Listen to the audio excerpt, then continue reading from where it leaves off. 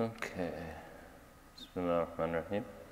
Alhamdulillahi Rabbil Alameen. Wassalatu wassalamu ala Imam al-Anbiya al-Mursaleen wa ala alihi wa tayyibin wa tahirin wa sahabatihi wa man tabi'ahum bi ihsanin ila yawm al-din. Amma ba'd. What's going on, man? How's school going? Nice. Oh, those socks again. I like them. You have multiple pairs or just those? No, I just like. Yeah, they look warm. We're gonna go sledding afterwards if you want to join. Yeah, that camera. Sorry? You're going with the kids? Yeah.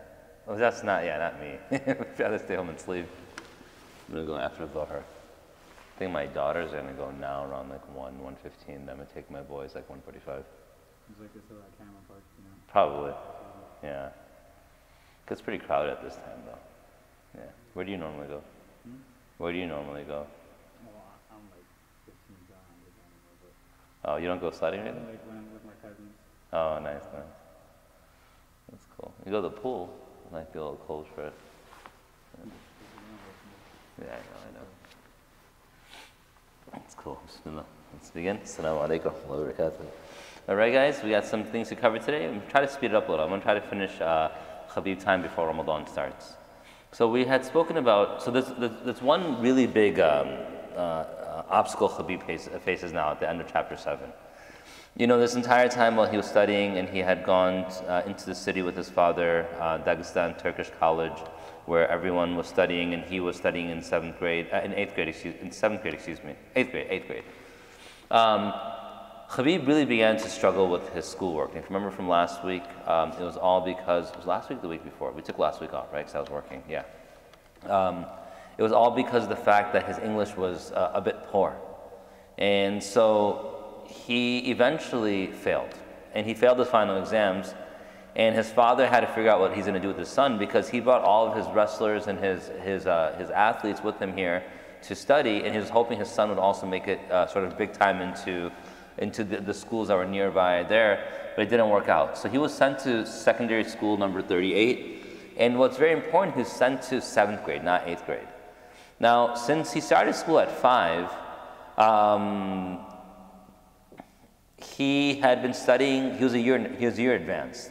A lot of like Muslim schools and places overseas, they're not as strict with age as we are over here. What's the cutoff here to like make it to a grade? Yeah, like September 1st, you have to be born at the 1st September. If not, you're in the next year's grade or something. Can't remember. I know my son was born early October the 6th.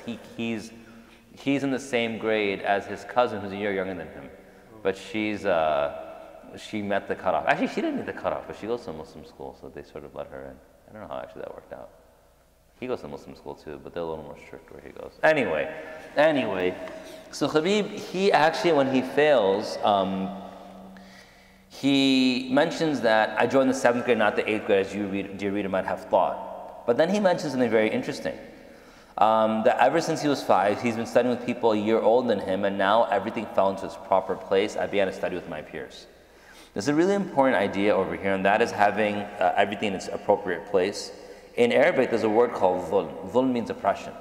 And oppression in the Arabic language specifically refers to putting something outside of its proper place. And sometimes when we do these small things, especially as parents, like, oh, I'm going to have my child be a year advanced and put them ahead by starting school a little earlier, or pushing the school to put them in first grade instead of kindergarten, it might seem okay. But statistics now show, and I'm saying this as an educator, that students who are in their proper grade, they're the ones who advance more, longitudinally. Because they don't feel as pressured, they're not smaller, so they don't physically feel out of place, they're more socially in tune, everything is more in tune with what it's supposed to be. So Khabib over here, he fell into his proper place. So now how does it affect you guys as youth? Well, as youth, sometimes I see people who are good at basketball. Are you a freshman or you're 8th grader? Freshman, okay. So freshman, you go to East, right? Are you on the basketball team? Nice. What team are you on? The freshman team, or JV team, or varsity team? Sorry? So I see some freshmen who are good at ball. You're good at ball. And so they say things like, well, I want to be on JV as a freshman. It doesn't hurt. You have like these stars like LeBron James kid who as a freshman probably play on the varsity team. But aside from those individuals, in general, it's best to fit in with your own grade, with your own class, with your own age group. And the reason is because life, eventually you get thrown to the wolves. I work with people older than me, younger than me, etc. But at this age when you're developing, the most benefit comes with being with people who are like-minded and like-bodied. And some people, they try to get ahead of themselves, but Allah, He doesn't allow the fruit to come out in winter. It only gets ripe and comes out in spring. Allah doesn't let the snow fall in the summer. It only falls in the winter. Things have their proper and appropriate time. And Khabib, this point is interesting because he notices this. And he says, now everything fell into its proper place. I began to study with my peers. And now everything began to flow much better. And eventually, his father is able to advance his coaching career. His friends who are now competing, they're able to train much better. And he himself is able to learn. And now his father's career is beginning to take off. So go to chapter 8 now. The chapter 8 title, We Love to Fool Around, is indicative of any adolescent child. That's what I mean. We love to fool around, and we could do so. There's nothing too scary and too much for a child. There's one but. This is the borderline between to fool around and to mess things up. You may not immediately realize this limit, but once having become aware of it, you are afraid to cross it again. Meaning what? All of us know what we should do and what we shouldn't do. And this is like the small line in between that you sort of teeter on. So for example, Tarawih prayer. Where do you pray Tarawih prayer? You pray here? Okay, cool. So it's not the same here as it used to be. Over here, when they used to have Tarawih prayer when I was younger, and I used to come sometimes like Shabina and stuff like that in Ramadan, there weren't as many people here. And so the kids used, and this wasn't like this big, there's an office here, etc. The kids used to fool around quite a bit. They used to do things outside, etc. But you knew the line that you couldn't cross. Like if you were outside and you were, you know, just hanging out in the parking lot, like, okay, fine, you should be inside praying, but that was fine. Well, in the moment one kid began to throw rocks, just like in the parking lot, hit someone's window and it breaks, now you know that's the line we weren't supposed to cross. Once you cross it, realize you should never do it again. Like I'm thinking of a few things I've done when I was younger, which I'm not going to share because I heard this thing actually is recorded, that I realized later, okay, that's a line I'm never crossing again. And this is where mistakes are important. One of the knocks against Khabib as an actual athlete and a competitor within mixed martial arts is he never lost. And if you never face adversity, you never lose, and you never know how good you need to become. Which maybe if he went further in life in this field, he would have recognized it. But it never came in his professional field. But here, when he was younger, he mentions that they had a few opportunities to do pranks. And though there were only a few opportunities, they still found opportunities. And kids always know how to fool around, not in a bad way, just to hang out, just to make a good time out of nothing. Sometimes I'll see, like, you know, my kids, they'll just be sitting there, they're bored. Eventually when they realize they're not going to get some screen time, they're not going to be able to hang out with friends, they just make something up and they begin to play with it. And sometimes it's distractive, sometimes it's disruptive, and sometimes it's just fun to watch. So he said, we used to go to the river without our parents' knowledge, and driving the cattle home in the evening, we would slip away into the street again. I like to be creative in these things. Moving to Makachkala increased the possibility of fooling around. Here I understood the width and depth of possible maneuvers. Immediately after the move, I plunged into a completely unknown world of big streets, tall buildings, cars constantly rushing somewhere or another, and of course different people. Father always stood in the path of my desire to mess around. To him, I was already an adult, and it manifests in almost everything. Islamically, what is the age of adulthood? Like when you reach. Yeah, when you reach puberty, that's it. You reach puberty, you're an adult. Now there's understanding that he's a young adult versus an older adult, but that's when you become an adult. That's when you're held accountable. Prayer is held accountable for, fasting you're held accountable for, zakat technically you're held accountable for, etc. And it's funny, sometimes parents, we forget what it meant to, like I look at my older son who's 15, he's an adult in my eyes. I forget what it was at 15 to be a kid. I haven't been there for 25 years. I have no idea what, I've distanced myself from that feeling, unfortunately. And so Khabib, his dad is looking at him like, okay, you're a man, you're growing physical stature like a man, maybe growing facial hair, you're a man, that's it. We're leaving you, we're treating you like a man. And for the children who just become men or women, they're thinking to themselves like, I'm still a kid. And so he was trying to avoid his father's discipline, and he's trying to do what he wanted to do. At the same time, he would get punished. And he mentioned if you balked at what was expected of you, you got additional tasks around the house. Meaning what? You're expected to do certain things. And traditionally, the elder person is always right in a disagreement. So if you do something that they don't like, you're going to get in trouble. And what's the discipline over here? You get more things to do around the house. So he says, I was third lowest in rank of seniority. That is, only 2 people were younger than me. And at any moment, each of the 6 or 8 older brothers could give me an order which I was obliged to fulfill. Not older blood brothers, but those who were staying in the house together. And so he said, I had 3 obstacles in life. If I could get past those, I would be free. Father's control, the schoolwork itself, and household chores.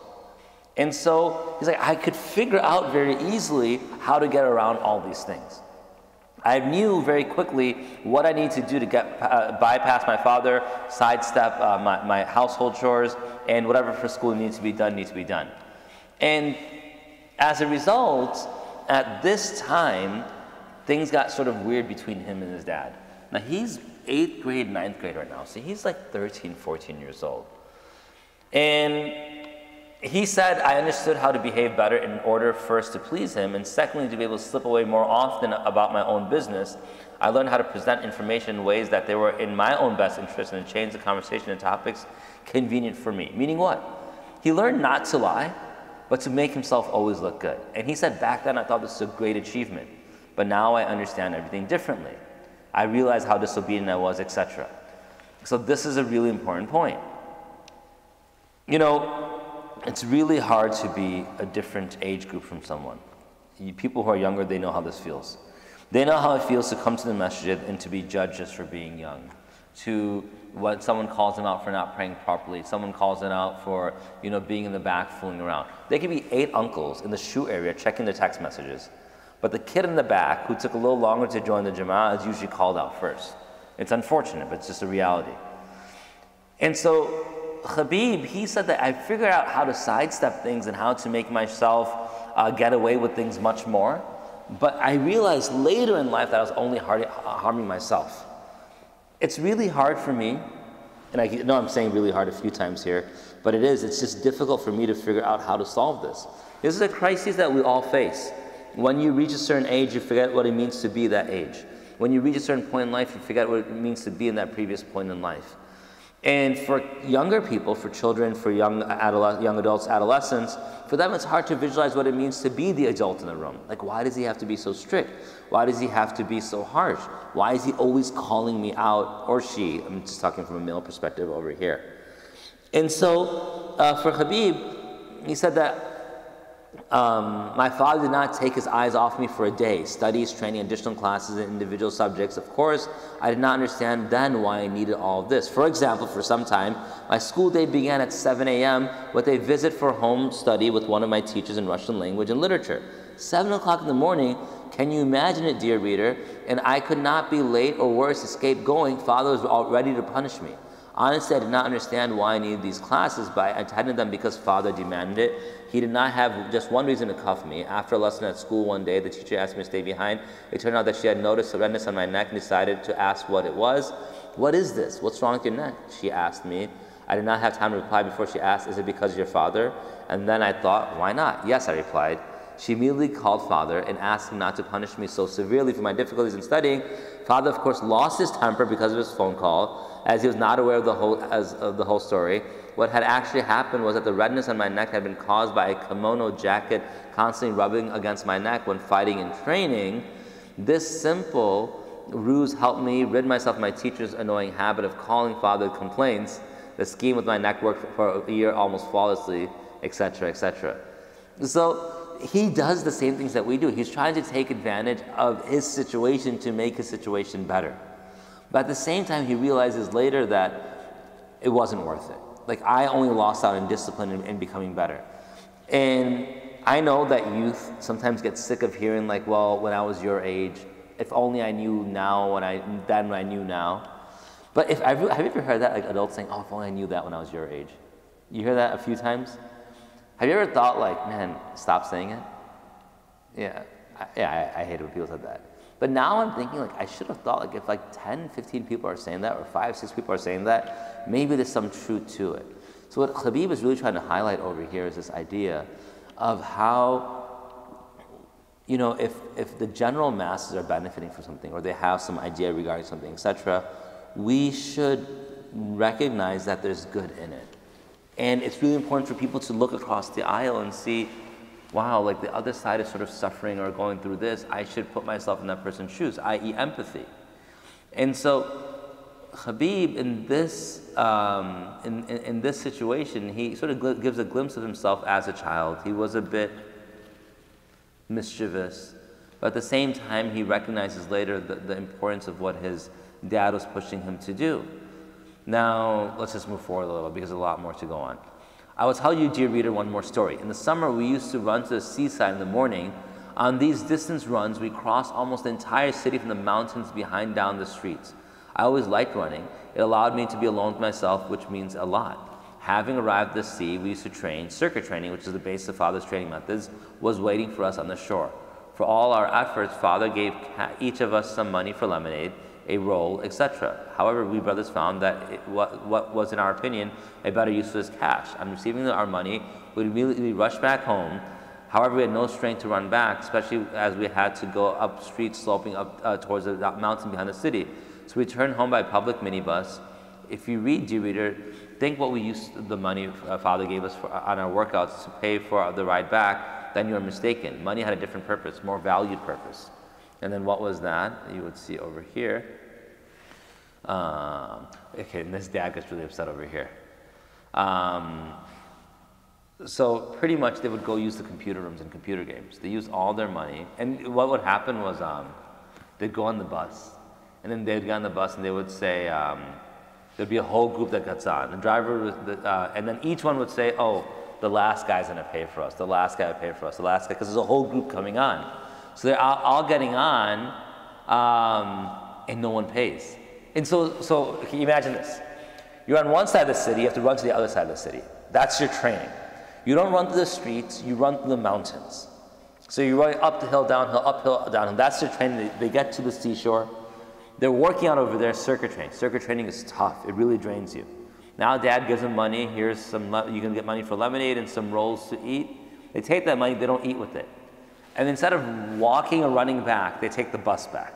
When they get on the bus, they always say, hey, last guy's gonna pay for it, don't worry about it. And then the driver would just be waiting and no one pays. And so eventually, the dad father always finds out. And he became angry because he gave the money. And on top of that, he stopped giving allowance. And then on top of that, it was enough for us to travel by public transport in case of urgent need. Like, you should be in shape enough to come back. But then what really upset him was like, what were you doing with the money? They were going to his computer rooms. Basically, you won't remember this because you're too young. I remember this, and those who went overseas and studied, they remember this. That overseas you had like these like internet cafes and like these computer rooms and these game rooms. Basically there was like this storefront, or in the mall there'd be like a store where you come in, there'd be a bunch of computers, you'd go give money, they let you use it for a period of time. And these guys just when they played games the entire time. And so their father like punished them severely, and he really called them out. and there's an interesting conversation over here. In the clubs, as in the football field, we felt we were masters of the situation.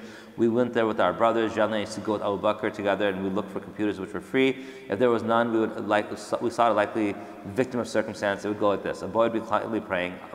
Abu Bakr would come up and ask, how long are you going to play for? An hour, the boy would reply. So then Abu Bakr would say, let me fight you. Let me do one fight, will you? So the boy says, sure, you can play one game, no problem. One fight, the computer would merge smoothly into another, into a third, into a fourth. The boy would say, enough, give me the joystick back, and would receive a slap from Abu Bakr with words, your time is up, the game is over. And so what's really, so on the bus, they were doing this to kids in the game room. What do they become? These guys, what do they become?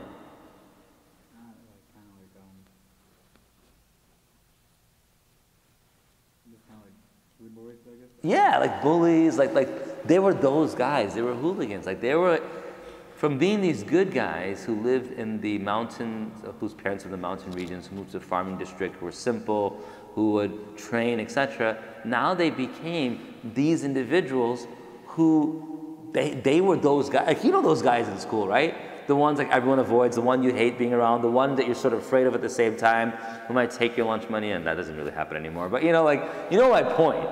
But that's what they became. Now they became that under their father, or father the coach. And so Khabib even mentions, I certainly do not claim that all this was good. Of course it was not. For these little tricks, I'm now ashamed and uncomfortable in front of all those people. However, I'm sharing this with you. Back then we thought this was all a matter of course. Meaning, at that point he thought that this was like common, this is okay. But looking back at it, how embarrassed he is in front of these individuals. Similarly for us, sometimes when we're making these decisions, we don't recognize I'm really messing someone up. I'm really hurting someone else, and I'm completely ruining my own reputation and making myself someone who's unsavory. Look, if you come here to the masjid, and every time I can't use the masjid as an example. Let's use a different example. Okay, let's say after Jummah we go out to eat. We hit up Fahrenheit or something. And we go, and you always join. Let's say I always join. I want to use you. I always join. I'm like, hey guys, what's up? And I sit down. And I'm like, hey, what are you guys doing? Like, oh, we're eating. And why don't you join us? I'm like, no, I'm good, man. I'll just sit and hang out. And then I come, and you're having onion rings. I take a couple onion rings. And someone's having the fries. I take a few fries. Someone's having cheese sticks. I'm taking a few cheese sticks. And what's happening now is I'm taking little from everyone. How does that feel? It's like, dude, get your own food. Yeah, I did it once, whatever. Next week I come and do the same thing. Next week, I come and ask you order, and I'm like, oh guys, dude, I totally forgot my wallet. My bad, dude. And then it's like, okay, fine, we'll cover you. Next week, I come, I'm like, guys, I got this, totally on me. And then I tell the guy at the register, I got this, and now surprise, it's on me. And then you all eat, and then I just slip out before anyone can pay, before I can pay at least. Eventually, I'm gonna be that guy. Like, you know what it means to be that guy. The guy who comes, we go to the pool, and then we're all waiting to jump off the diving board. I'm like, hey, dude, can I just go ahead of you? Come on, I just got here. Like, okay, fine, come on. Then again, I'm like, hey, dude, can I get ahead of you? It's like, dude, why are you so annoying? Like, it's not all about you. And this is what's happening over here. They became that guy. And for Khabib's father, that really bothered him because he was trying to train not athletes, not stars. He's trying to train men. He's trying to make these young men into people who the society would be proud of, he would be proud of, Allah would be happy with, and people who would be like examples for others. But at the same time, and it backfired. So he became very upset. There's another example. We decided to go for a ride in a car, an old car, the model which in Russia was called Kopeka. There were a lot of us and immediately realized that we might not all fit. However, this initially presented no obstacle. We all tried to squeeze in, but it became clear that there was not room for everyone. We then took a crazy decision. I got out of the car, walked around it, climbed into the trunk, laying my stomach on the rear window, leaning over the roof, and grabbed the car window frames on both sides, prudently opened by my comrades. Another of us did the same thing, but on the other side, on the front windshield. Imagine the picture. An old Kopeka, old car full of boys, one in the front end, one in the front mirror, one in the back mirror, with broken metal clips hanging down from the mud floor, beating against the asphalt along the streets. Of course, we did not go unnoticed. Some passerbys laughed and applauded our inventiveness, while the others in bewilderment walked away. We attracted everyone's attention, including that of police officers on the duty nearby. They rushed after us. The owner of the car, who was sitting in the passenger seat at that time, urged our driver to press down the accelerator and in no case to slow down the turns. And then, and he says, remember, dear reader, I was not inside the vehicle. I was thrown from the side thrown side to side so I could fly off at any moment. However, our driver did not slow down. Soon the 2 cars were chasing us, then 3, then 4, and at full speed we hit a speed bump. The adventure cost us a torn out camshaft and a sudden stop. We rushed to scatter, but we were blocked. The police began to round up our boys. In the end, we managed to get away with it, explaining most eloquently to the officers that we did not understand, had no desire to, did not mean anything at all. Every incident they did, it built upon the other. And this is, the title of this, if you remember again. What was the title? Do you remember what it was? It was just messing around, right? We love to fool around. It starts out from something small, but it gets bigger and bigger and bigger. Now they're bullying people. Now they're using their money incorrectly. Now they're stiffing the bus driver. Now they're doing what they did at the computer game store. Now they're causing almost an accident on the road. Now they're running from the cops. It all grew bigger. And for Khabib's father, it bothered him a lot because he didn't want them to become reckless. And this is from ages 12 to 15 for Khabib. And while you look back, like even I look back at college with a smile, at the same time as you look at what happens, you have to note that in the end, if you don't fix things early, it gets worse. And as young men, this is you all, and women as well, you have to all understand this, is that you have to set limits early about fooling around. I know no one wants to be that guy who always is a buzzkill and ruins everything, but if you go and you push the boundaries one day, then that boundary will look normal the next day. Then you push the boundaries the next day, now that boundary looks more normal. The next boundary you push, now 5, 6, 7 days later, 5, 6, 7 weeks later, you're doing things you never have imagined, and what you would never have imagined in the first place became normal place. That's how drugs become common, that's how dating and zina becomes common. These things all happen because a person pushes the line initially and doesn't realize how far they're going overall. Cool. So we finished the rest of chapter 7 and all of chapter 8. I told you I'm going to speed up a little. I want to finish before Ramadan, inshallah. So next week I'm going to try to do 9, 10, and 11. Cool? Stop over here. I know there's a program after Dhuhr today. Okay. So it's Mufti Harun, right? Alhamdulillah. And Ms. Bahuddin Uncle. Okay. So those of you listening online, please do come by. The program is about burial and how to the circumstances and conditions of washing, burying the body, as well as purchasing, preparing for death, and including purchasing the plots, etc., in preparation for this time. Subhanallah bihamdi, subhanaka bihamdika, la ilaha illa anta, nastaghfiruka wa natubu ilayk, wa akhiru da'wana alhamdulillahi rabbil alamin. I think the last 2 weeks of February I may not be here. I'm traveling, I think both. I'm working the last week of February. I think I'm doing a program the second last week. But that second to last week, the program's in Michigan. It's a I'tikaf stayover program in the masjid. So if the youth want to come, then we can arrange a driver. I would normally drive them, but I think this time I'm actually flying there. Normally I drive there. I think this year I'm flying there just because I have to work and I have to go and come back.